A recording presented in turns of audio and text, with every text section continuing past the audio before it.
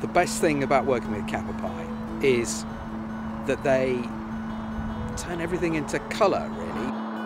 I met Kappa Pi completely by chance, but I think as soon as I did, I wanted to work with them, really.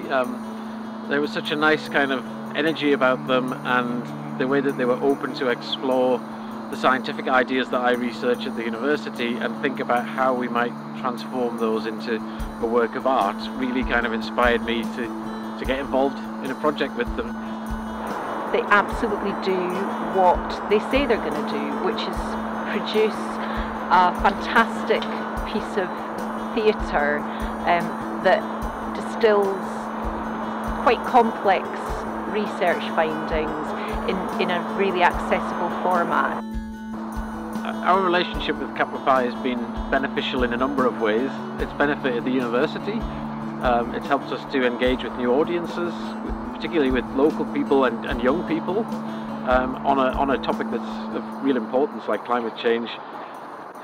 Because as a scientist, that communication is always a challenge, and through artists like Kappa Pi, communication becomes much more straightforward.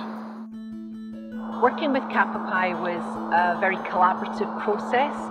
We met together, we explained the basis of our research, and Kappa Pi were brilliant at listening to what we had to say. So it helped me to think about, when I was writing, thinking myself into the mindset of the people who had lived in 1650 and been through these particular experiences we were talking about in the play. It wasn't easy. It was a challenging thing to do, but yeah, I always came home with a smile on my face, I must admit.